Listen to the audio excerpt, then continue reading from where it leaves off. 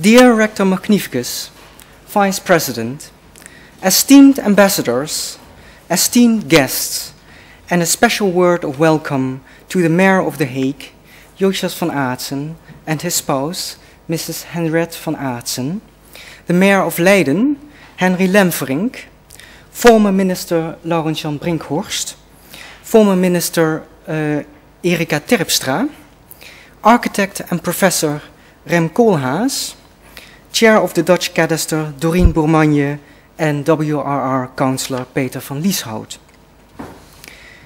Will China save us, or will it collapse?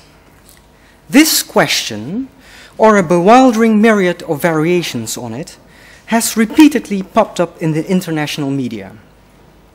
Today, I would like to demonstrate why it is absolutely nonsensical to even ask this question, as it is so intertwined with the things you thought you knew about China, but in fact, you don't.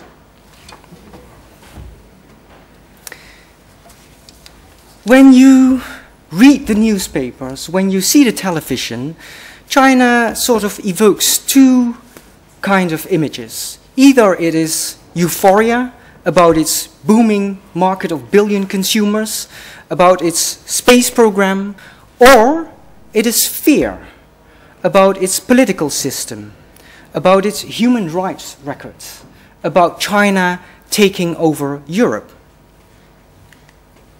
However, we actually tend to see China how we see ourselves. Yet, in doing so, we often forget dimensions of space and time. We think that changes in China take place very rapidly, but actually the opposite is true. Let me try to give you an example of how that works. If we would try to see how changes take place in China, and we make a sort of comparison between the Netherlands and between China, then the Netherlands could be likened to a barge, and China could be likened to an oil tanker. When you are out on the open sea and you are sitting in a barge and you see a cliff ahead, then you can still get around that cliff 50, 100 meters ahead of it. But when you're in an oil tanker, you need to start steering away from that cliff 5 miles ahead, which means that you need to have a long-term vision when you are looking at China. I want to talk about our perceptions of China, and more in particular about the distortions that we have in our perceptions of China. Why would perceptions be problematic? I think there are 3 possible reasons. First of all, when there are debates about China, actually, if there are even debates about China in the Dutch Parliament, it's always about human rights. It's very, very seldom about what China means to the Netherlands, what its economic, political, social and cultural emergence would mean for Holland BV. Secondly, I think our perceptions that we have here in the West actually estrange those who can make a difference in China from us. What we often tend to forget is that there is an emerging middle class in China who has become increasingly politically active, writing laws, revising laws, trying to formulate new policies. And these are the people who make a difference in China. Actually, we don't see these. We don't see these people. And lastly, I think our perceptions cause that we lose a great opportunity to cooperate with a country like China and to cooperate with a potential impact. So, what are these perceptions that we have? I want to talk about these today. There are 3. The first one is what I would call the snapshot syndrome. The second one is what I would call euphoria disease, or also yellow peril fever. And lastly, it's called the global magnifying glass. I want to take you over them one by one. Let's start with the snapshot syndrome. Well, you actually can see it in this cartoon, which appeared in one of the Dutch newspapers. The idea is that when you are a company and you want to become active in China, you have to abide by the dictates of an authoritarian regime. And if you don't do so, then, well, goodbye, then you have to leave China. That's something what happened to companies like Google, who are in trouble with their operations in China. And to be true, yes, in China there are 66 million evicted farmers, forcefully evicted from their land, forcefully put out of their homes. Even the Chinese Minister of Land Resources a couple of years ago was convicted because he was implicated in land deals, in illegal land deals. And what you actually can see is that according to the United Nations Human Declarations on Law, or on human rights, no one shall be arbitrarily expropriated. But in the Chinese context, this is definitely not the case. So, human rights are problematic in China. That's a fact. As a result, a lot of people often asked me, when the Arab Spring was taking place in Northern Africa and the Middle East, they asked me, Peter, do you think that there will also be a Chinese Spring in China? Do you think that there will be a revolution that will throw over the one-party rule of the Communist Party? I always tell them that this question is nonsensical, because it is based on the illusion that China has gone through 30 years of economic growth, an economic explosion. But a lot of people believe that this economic explosion has taken place without any political reforms. If this was true, then China would have imploded many, many years ago. And why so? Because if you look at China today, you see a very, very complex society, a very, very complex economy.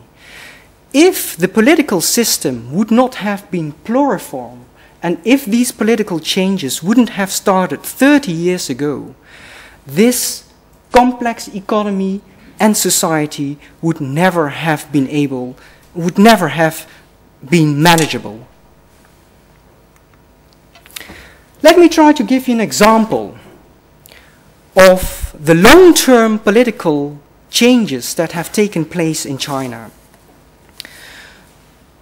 To try to understand this a little bit, I think it's good to think of the French philosopher Montesquieu, who said that for a democracy to function, for the rule of law to function in a country, it's necessary to have a separation of three powers: the judiciary, the executive, and the legislative power. Let's have a look at the legislative power, or the National People's Congress in China. It has always been known as a rubber stamp, meaning that when there is a bill or a new law coming for vote in the National People's Congress, the 1,600 delegates or something like that, they see the bill, they go like, okay, it's fine, we approve it, they put a stamp on it. That's the popular image that people think of the National People's Congress in China. I want to give you a very specific example in where you see very particular changes. In 1994, China started the formulation of the new property law. And the property law is, of course, a crucial piece of legislation because it regulates the transfer of property And that is an enormous fundamental principle in any kind of economy, that property can be protected by law. I told you it started in 1994, but it was actually only adopted in 2007, 13 years later. Over these 13 years, the Chinese property law was revised 7 times, and there were 2 different versions of the law. Why so? Because the law, it started with a draft drafted by the Academy of Social Sciences in China. After a while, there was a group of jurists at the People's University who said, actually, we don't think this is such a very good draft. We want to draft a new one, and so they did. At a certain moment, there were 2 different drafts in circulation and under discussion at the National People's Congress. It was scheduled for adoption in 2006. However, this didn't happen. And why so? Because in 2006 there was a professor of the Peking University named Gong, and he said, if this property law is going to be adopted, then it will legitimize the theft of state assets by a rich, wealthy few. And actually what he meant is the picture that you just saw, the large-scale expropriation of people from their homes and their land. He wrote a letter about this to the President of China, but he never got a reply. So the professor said, you know what I do? I put my letter on the internet. This raised such an enormous discussion in China that 1 month later he was sitting in the National People's Congress to explain to the delegates what he meant by this letter. At that time, the National People's Congress said, if it is true what this professor says, then we can't adopt the law right now. We have to postpone it and first examine, establish a commission to research what is true and what is not true about this letter. And so they did. It took a full year. And then the law was adopted in 2007. Why am I telling you all this? Because in this story, you can see that the National People's Congress is exercising 3 fundamental rights that any parliament in the world has, namely the right of initiative, the right of amendment, and the right of examination. Meaning, the National People's Congress can start the formulation of a law, it can revise it, and it can also ask for study to study certain critical societal issues. In the way how the National People's Congress exercises these rights, it's actually not much different than our Tweede Kamer or our Dutch Parliament. This is the first perception that we have of China. Let me move on to the second one, or the euphoria disease and yellow peril fever. There are actually, as with many viral diseases, there are different types, and I will first talk about type 1. The euro crisis. There has been a lot of debate that China will save Europe because Europe is now going through such dark times. And why would China do so? Well, it's filthy rich. It has 3.2 trillion US dollars in foreign exchange reserves, the largest reserve of the world. What could China do? It could invest in the European Emergency Fund, or it could invest in a fund that's managed by the IMF. People say, if China wants to do that, it wants something in return. What would it want? It might want more political leverage. It might want less critique on its monetary policy. Read critique on not appreciating the renminbi, the national currency. Actually, I think that these are not the main things that China would want. If you look at the future geopolitical constellation, China is bound to get more voting power in multilateral organizations. It's not something that they would bother so much about at this time. I think if we want to understand where there are parallels or where there is a possible synergy between the EU and China, we have to see China as an investor. And why so? Because China is sitting on these 3.2 trillion US dollar. And its main problem is that it's US dollars. So China has to diversify it. It tried to do so by trying to look at Europe and trying to invest in Europe. But then suddenly Europe collapsed with the euro crisis. And China was looking to other places in the world to see how it could try to invest in a responsible way. And if you try to see China in this way, you also see what an investor wants. An investor wants profit over the long run.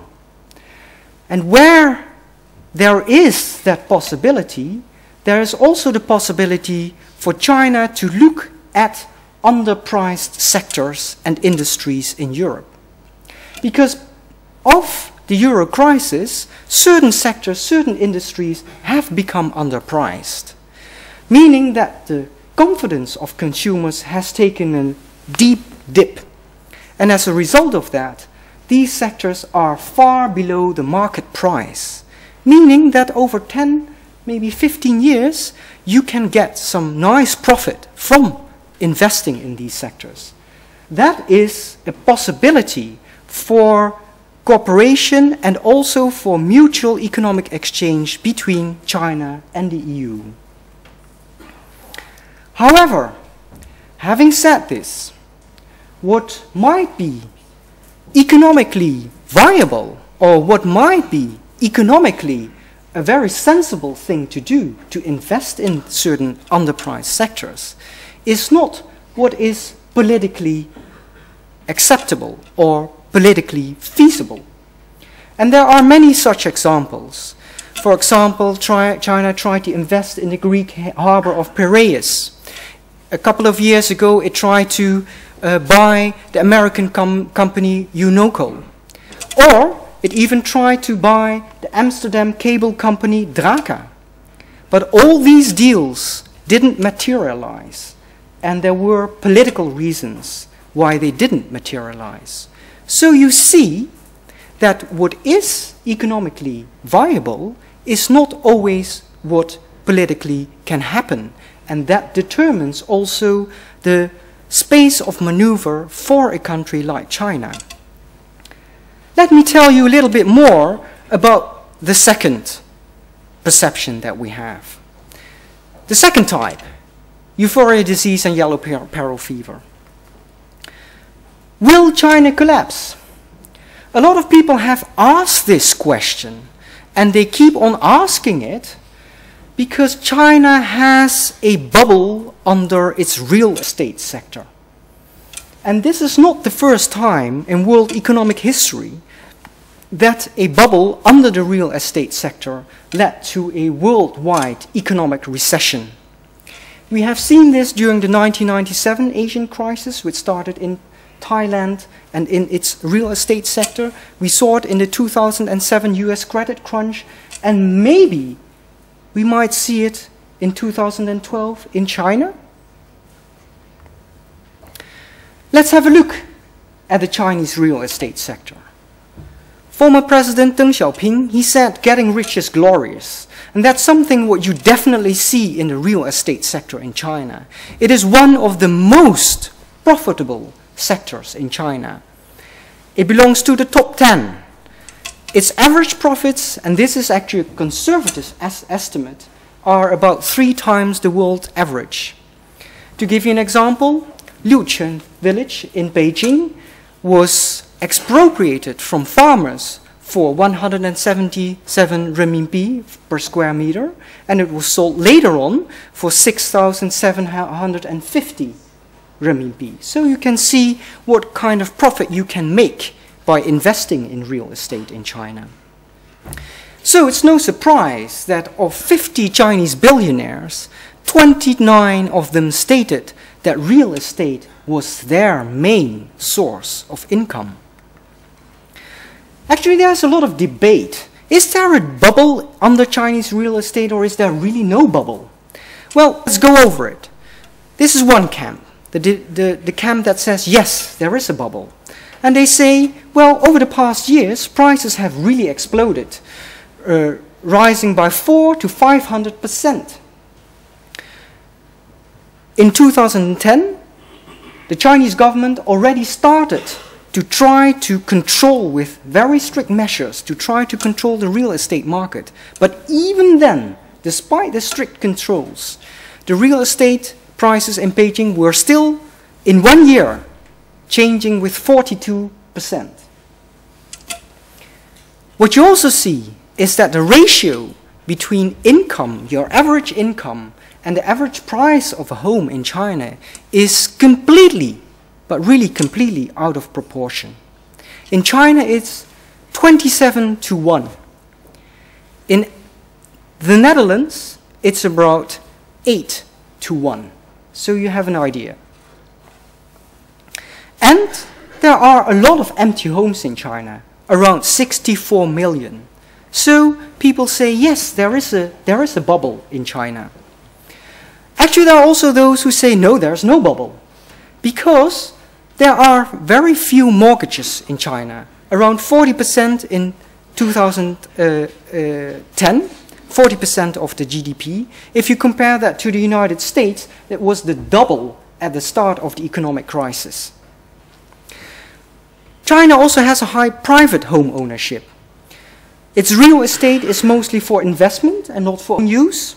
And house prices can actually still increase because a large proportion of Chinese people are still living in quite bad homes. So they would still like to move to better homes. So there is still room for an increase of prices coupled with an increase of livelihood in China.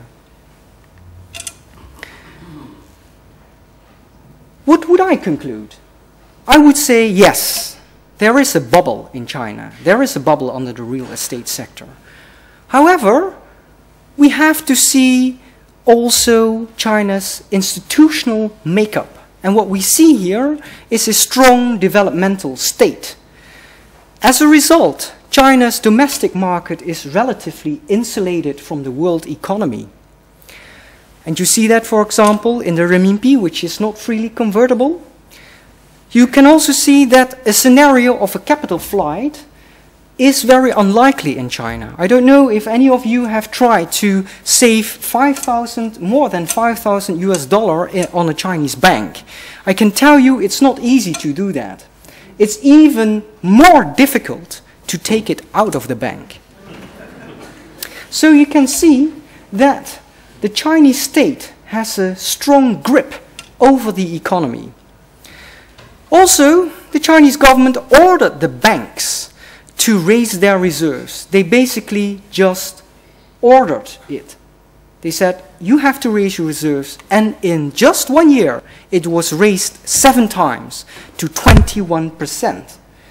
In the EU, we were discussing whether during the euro crisis we should maybe raise it to 6 or 7%. So, again, you see a difference with China.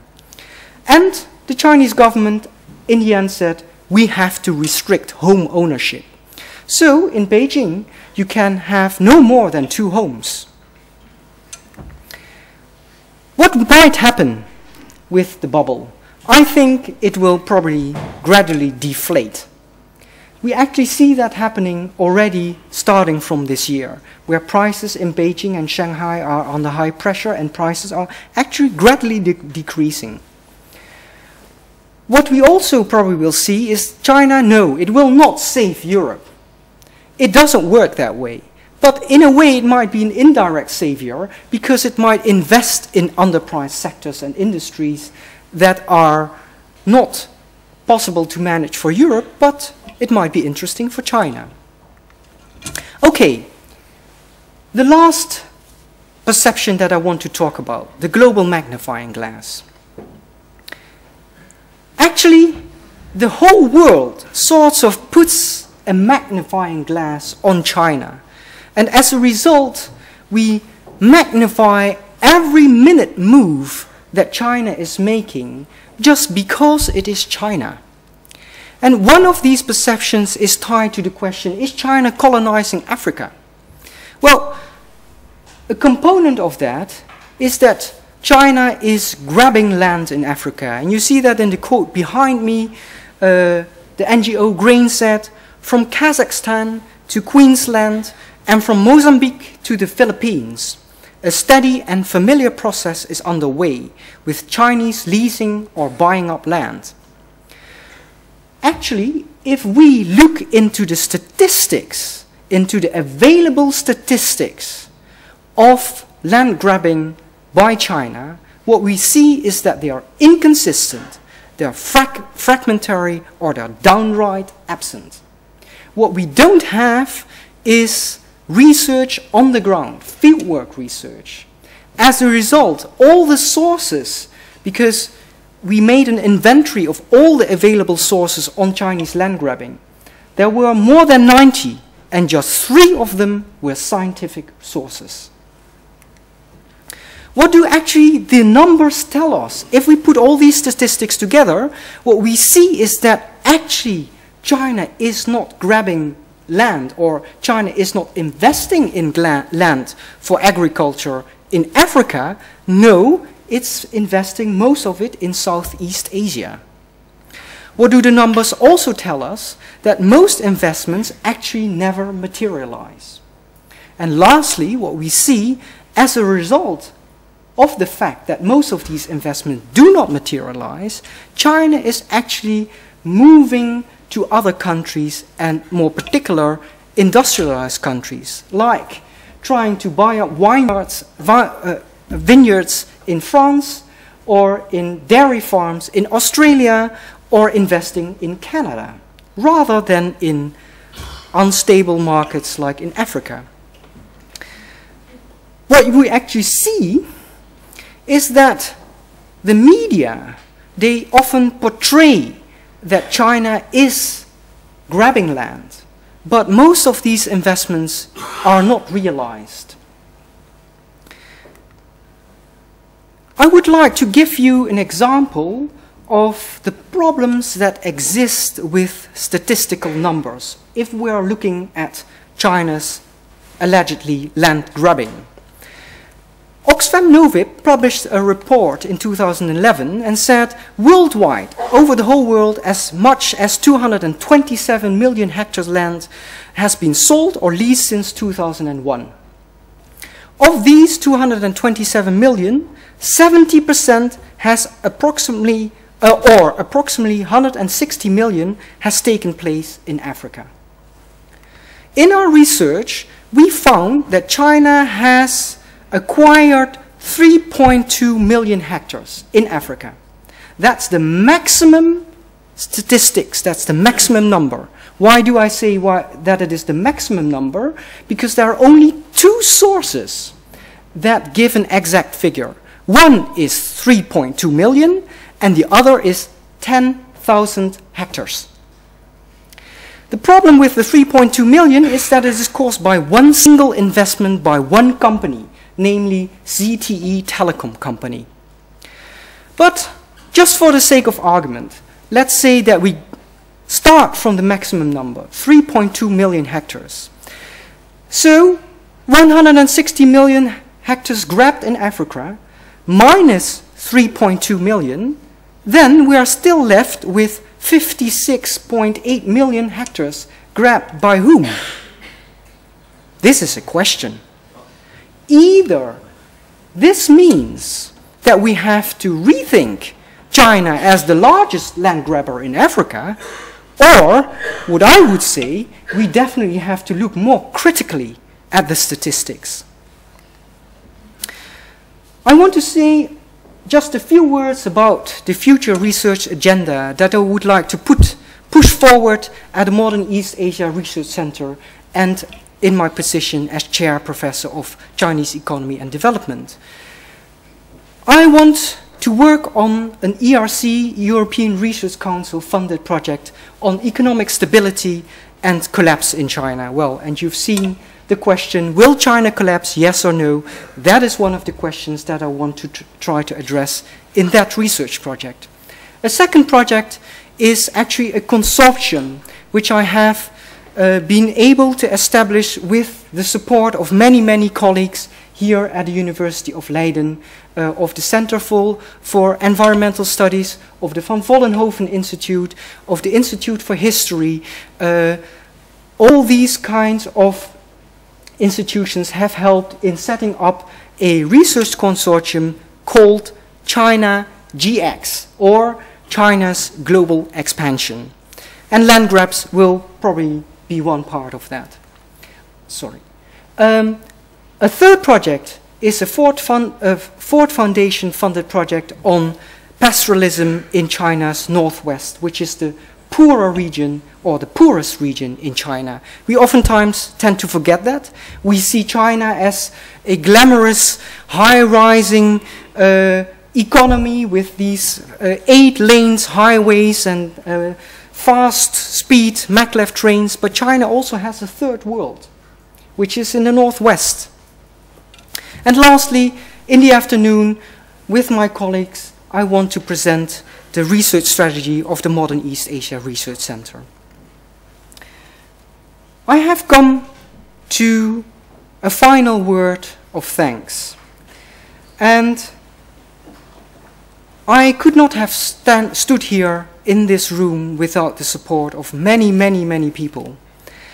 And I hope you will bear with me, because I want to try to acknowledge their support for me personally. First of all, I would like to thank Professor Wim van den Doel, Dean of the Faculty of Humanities, and particularly Professor Michiel van Krevel, Scientific Director of the LIAS, for enabling and supporting my appointment as Chair Professor of Chinese Economy and Development. When I was still Chair Professor of International Development Studies in Groningen, he gradually convinced me to leave the northern city of Grun, as they say, and come to Leiden. Furthermore, I would also like to thank the MEARC Foundation Board for their support and faith in me as the new director of MEARC, or the Modern East Asia Research Center.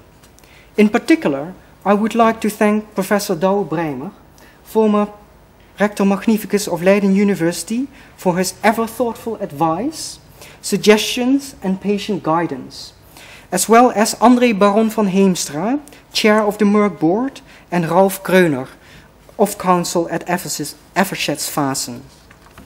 A special word of gratitude I would like to express to MEARC patron, Professor Laurens-Jan Brinkhorst, former Minister of Economic Affairs. Dear Laurens-Jan, ever since we met during a television interview about Haagse stuivers and Rijnlandse daalders, or whatever, you have lent your great support to me and to MEARC.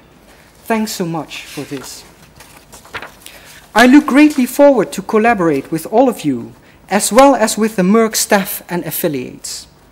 Together with my fellow director and dean of the Leiden University College in The Hague, Professor Goto Jones, who unfortunately could not be here because of illness, as well as with the staff of the China, Japan and Korea departments headed by Professor Frank Pieke, Kasia Svertka and Remco Breuker, I am very confident that we can turn MEARC into a strong, vibrant institution that can serve as an influential platform on East Asia between academia, government and the corporate sector.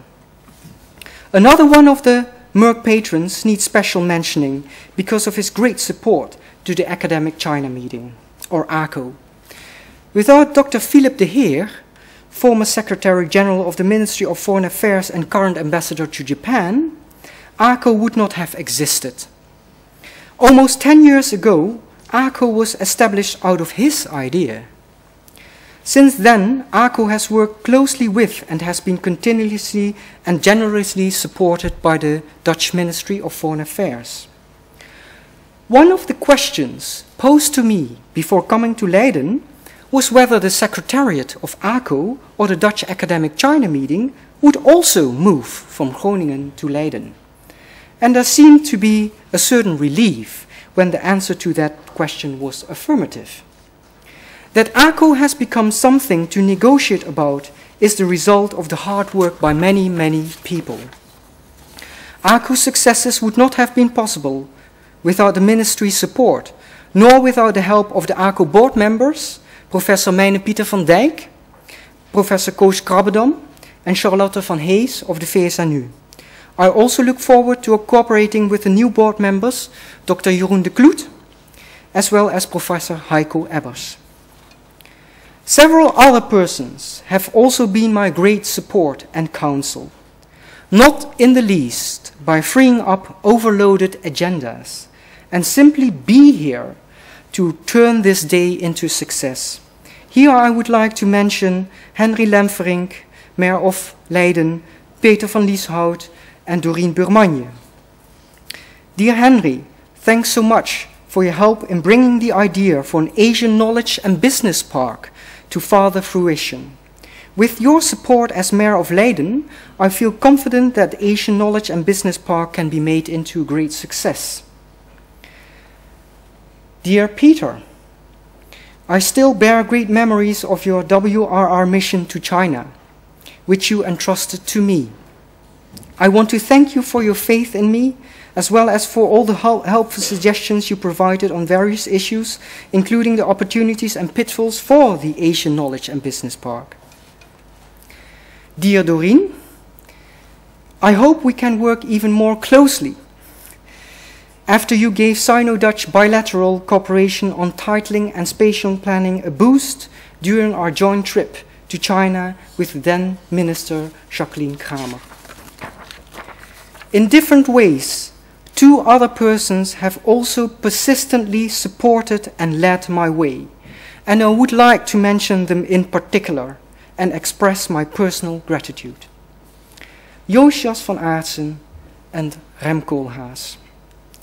Dear Josias, many years ago, when I was still doing my PhD on desertification and nomads in China, you believed in me and allowed me to serve as your personal interpreter during the many, many high-level meetings you had as Minister of Agriculture and later as Minister of Foreign Affairs. During these years, it has struck me how in the most difficult and hectic circumstances you always remained friendly and unbelievably calm, warmly reaching out to all those around you, making them feel at ease at the same time. You were there to congratulate me when I became professor in Groningen, and now you are here in person to turn the day of my oratie into an unforgettable event. Thank you for your trust, guidance, and mental support. Actually, I still have a personal confession to make to you.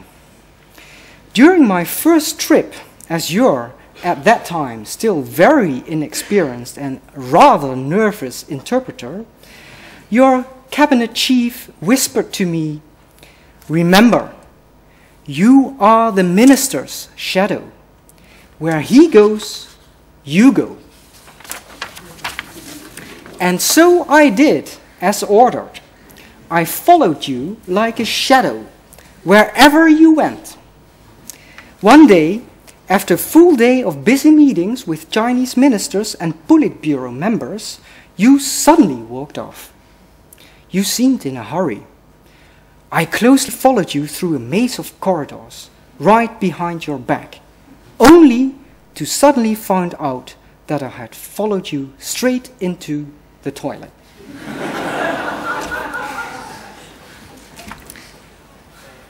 Dear Rem, once on a lazy Saturday afternoon, I leafed through the NRC Handelsblad to read that you had commended my book, China's Embedded Activism. I was absolutely taken by surprise and felt overly honored that a famous icon like you would commend my work, a book that I thought was just something I had written for a small scholarly in-crowd. Later, you told me that you had heard about it through an interview with Jan Marijnissen, which, as you said, caught your attention because you heard a different voice on China. That you are here to give a keynote in the afternoon is a great honor, and for me personally, a huge support. I'd like to thank you for all what you've done for me over the past years. Lastly, many people from the Chinese community have supported me. And in this regard, I'd like to thank those from Lianyihui, the IOC, Initiative, and please forgive me if I forget many other Chinese organizations and associations. I have unfortunately no time to thank everybody for all their help to me, otherwise we'd still be here tomorrow.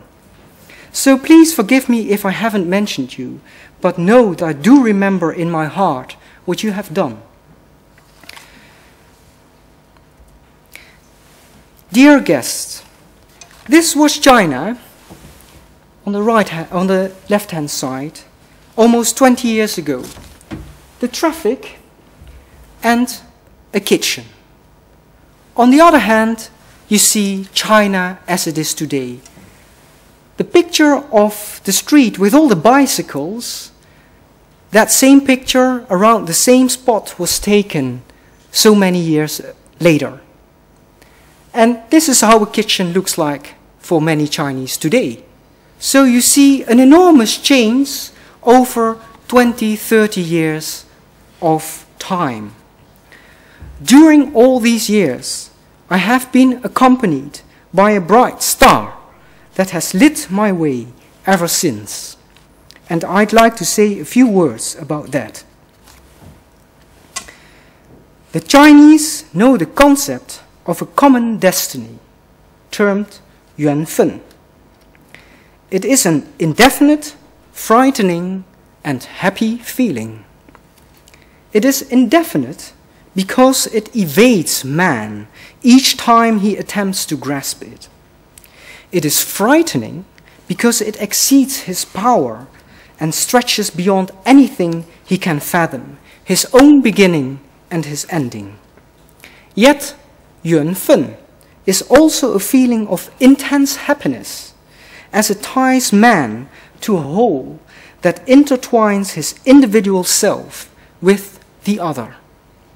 I share my yuanfen with her and with her whom she gave me. It is to them that I dedicate this inaugural address. Now, may I please invite all of you for lunch and drinks in the room next door. I hope we will also see each other in the afternoon during the MEARC strategy launch and the keynote lecture by Professor Rem Koolhaas. Ik heb gezegd.